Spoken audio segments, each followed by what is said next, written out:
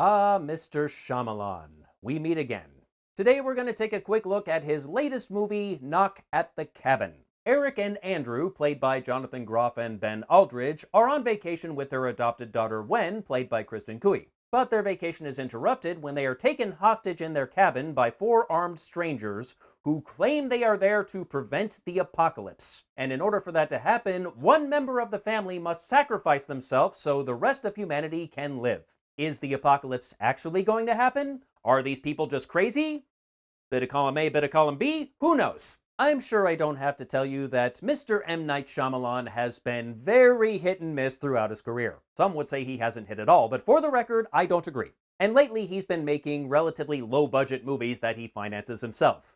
Kind of funny seeing some of the comments online like, who keeps giving Shyamalan money to make movies? No one. No one is giving him money. He's doing it on his own. And that may be for the best. I can think of 2 times that he's been hired to direct a big-budget, would-be blockbuster. The Last Airbender and After Earth. And both were disasters. The simple, low-budget stuff is much more his lane. He's had better success there. Success is not guaranteed, of course, Glass, but the odds are better. And I think Knock at the Cabin is one of his better efforts. It's far from perfect. There are times when it doesn't make a whole lot of sense, but I can't say I wasn't entertained. These 4 strangers have been called together by some sort of shared dream, a vision of the future, and they all represent different aspects of humanity. I know this because the movie actually spells this out. Shyamalan does not do subtlety. Not the best at dialogue either.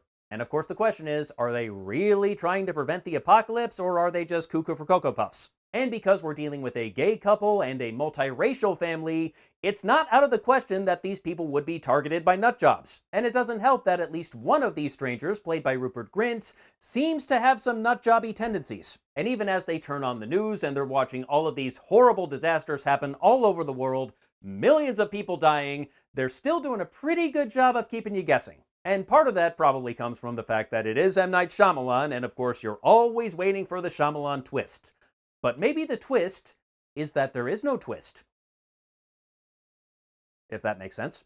There are some aspects of this that don't make a whole lot of sense if you really think about them, or even if you're not really thinking about them. And there are some moments where they push the boundaries of suspension of disbelief pretty hard. All of these news programs from around the world are showing what appears to be cell phone footage taken from people who actually were there when these disasters occurred, and the end result is those people are dead. But somehow their phones survived. I know this isn't actually a found footage movie, but the rule still applies. You have to be able to explain how was this footage found. But what makes the movie work and what allows me to overlook its flaws is the strength of the cast. Groff and Aldridge are both great as Daddy Eric and Daddy Andrew, as they are called. Cui is adorable AF. And throughout the movie, we get these little flashback scenes that show how this family came together and the struggles they've been through and how much they truly love each other, and it's really hard not to like them.